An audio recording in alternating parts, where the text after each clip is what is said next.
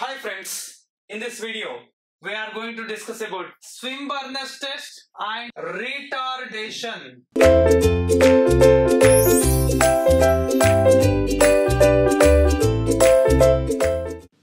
The no-load tests are two types. One is the Swinburne Test and second one is the retardation test. These are the two types of tests in our DC machine, no load. Let's see first of all Swinburne test. In Swinburne test, generally this is a no load test. Hence, we are conducting only either shunt or compound motors. Retardation test also no load test. Hence, we have to conduct on either shunt or compound motors. The Swinburne test I am conducting here, see, for example, this is my armature.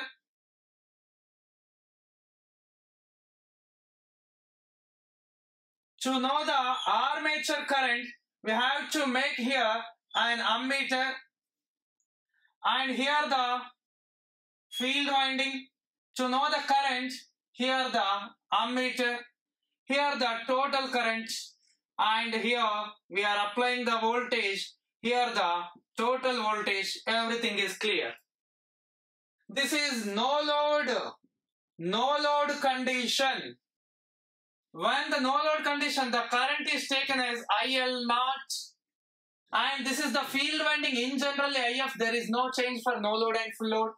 And here the current is armature current IA naught at no load. We are giving the supply and connect here rheostat in the field winding to set the speed up to rated value by controlling the field. Set the speed up to rated value, or by controlling the armature resistance, set the speed up to rated value. Whatever, before the test conduction, we have to make sure that the speed of the motor should be rated value. At this condition, we are applying the supply, the motor is rotating at rated speed. Now, what is the power in this test? Nothing but the power input to the motor is VIL naught. What it actually the power input is equals to output plus losses. But what is the output here? Zero, because this is no load. We have only losses. What are the losses? Stray losses and copper losses. Stray losses, nothing but you know that. Core losses and friction losses, you know that. So, the input VIL naught is equals to stray losses plus shunt field copper losses, nothing but V into ISH or IF plus armature losses. What is armature losses? IA square RA losses. If these are negligibly small, you can neglect. If you have a value, IA square RA. Generally here RA is very less and armature current at no load condition also very less. If you neglect this one, we have only that stray losses and shunt field copper losses. If you want to find stray losses, how we can find the total input minus shunt field copper losses gives us the stray losses of my machine. If you want to subtract again armature copper losses also, is there any extent, you can separate them also, subtract them also. So this is the way how to find the stray losses or the no load losses of my machine. So by the Swinburne test, I just calculated the stray losses. Stray losses are calculating from this analysis in our Swinburne test. In retardation test also, what we have to find? Here also we have to find stray losses. How we can find stray losses here? First of all, let's see the diagram. For example, this is my bus bar which is positive and negative DC bus bar. This is my field winding is like this. By rheostat, we have to make sure that the speed of the motor should be rated value. This is my DC shunt motor. Here we have a one switch. This is my armature and this is my back EMF, etc. whatever. Initially the switch is closed here, closed condition, and by setting the rheostat, set the speed of the motor at rated speed. Is like this, bus bar and field winding and the armature winding. At rated speed, open the armature connection from the bus bar. What happened here? Armature disconnected. Disconnected from the supply. It is disconnected completely. Then what happened, sir? When it is disconnected, the speed of the motor gradually reduces. Yes or no? Because when this is disconnected, there is no current to the armature. When there is no current to the armature, then the speed gradually reduces and the power in the armature also gradually reduces. After some extent, it goes to zero. When the speed is equals to zero, the power also zero actually. Here the speed gradually reduces. Gradually reduces nothing but acceleration or retardation. It is retardation. This is the retardation test. Sir, tell me how we can find stray losses. That is important, sir. Don't go for all this theory. Okay, please wait. The stray losses in this machine is equals to rate of change of kinetic energy of my rotor. Rate of change of kinetic energy of this rotor is called stray losses. Sir, what is the kinetic energy here? I said you kinetic energy of mv square, but here of I omega square is the kinetic energy. So here the stray losses is equals to rate of change of kinetic energy. What is the rate of change? The rate of change of kinetic energy is equals to this one. This will give us the stray losses. Here the stray losses calculated based on current and power. Here also stray losses based on kinetic energy of my rotor. This is the variation between Swinburne Test and retardation test of my DC motor. Yeah, we calculated the, what is that? Stray losses in both the case. Sir, see here some small derivation is there to complete this one. See here, sir, is it okay? Is it okay? So stray losses is equals to of I is the constant, omega square nothing but 2 omega and d omega by dt, because the differentiation. So 2 gets cancelled. So I omega is equals to 2 pi n by 60 and d by dt of omega is equals to 2 pi n by 60 is this one. What is changing here? The speed is gradually changing.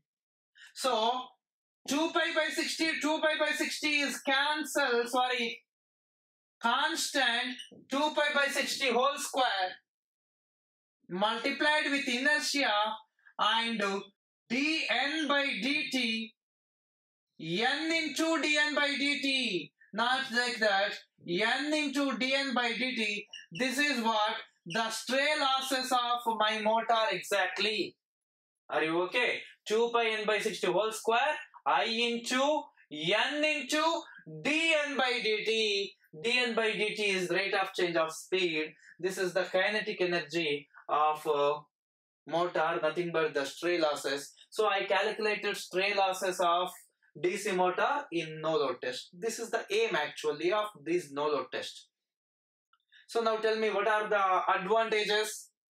These two tests are Within less time we can complete, and these two testers required less input.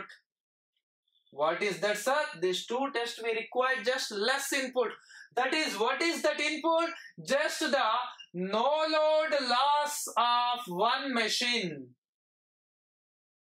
Only one machine no load loss is enough. Nothing but one machine no load power as a input we have to give for this. This is very simple, very less input. And we have only one machine. That's why cost also very less. One machine, that's why cost less. And this is the less input required here. Two advantages. But the disadvantages is that this is not for series motor. We cannot apply it for series motor. Be careful. And here, no load condition, that's why there is no rated armature current, that's why the commutation not verified. Commutation not verified, and this is not applied for series motor, and comparatively, this is less accurate. Less accurate. There is no effect of temperature because load is not there, right? So less effect of temperature, that's why less accurate, commutation not verified, not for series motor. These are the disadvantages of no load test. No load test, nothing but both Swinburne and retardation. For both advantages and disadvantages and everything is same, but the calculation of stray losses is different. Are you okay? Getting or not? Right, sir. Now, let's find the efficiency of my motor. How we can find the efficiency of my motor? Up to now, we know that the stray losses. We calculated stray losses for both the machines. Nothing but both the tests, retardation and Swinburne test. We have a stray losses. Now, what is the input for both the machines? The input is equals to VI. I am not telling it no load condition. In general condition, what is the input? In general condition, V is the I. I is the rated current, you know, on the nameplate details. And what is the shunt field copper losses? V into ISH, we know this. What is the armature copper losses? IA square RA. This is at rated speed. If you want to at offload armature current, offload current. If you want to at full load efficiency, full load armature current on nameplate details, full load current on nameplate details. Like that, we have all the values. So, the efficiency of motor is equals to, and the efficiency of generator is equals to. Generally, for motor, we know the input because we are giving electrical. So, what is that? Input we know minus losses we know by input. Input minus losses by input is the efficiency for motor. What about generator? For generator, we know the output because that is the electrical quantity. So, output upon output plus losses, like this. We know the output. So, what is the input here? Here the input is VI minus losses. What are the losses? One is the stray losses we calculated. One is the shunt losses. And next one is the armature losses. These are the input minus losses by input. This is the efficiency of my motor on Swinburne test and retardation test. For both the tests, this is only the procedure to calculate efficiency of motor. For both the tests, we calculated stray losses. Of course, this is common for any. So this is efficiency of my motor. Next, what is efficiency of generator? This is input for motor. What about for generator? This is the output for generator. If it is motor input, if it is generator, this is the output. So the output is VI upon VI plus losses. What are the losses? Very simple. One is the stray losses, and next one is the shunt field losses, and next one is the armature losses. This is generally the losses of my machine and efficiency of generator calculations in no-load test, nothing but the Swinburne and retardation test. So this is one important formula, and these two are also important for calculations, and the advantages and disadvantages are important for competitive examination. This is what the no-load test of my DC motor. No-load tests are two. One is the Swinburne, next one is the retardation. Are you clear up to now? Right? Thank you.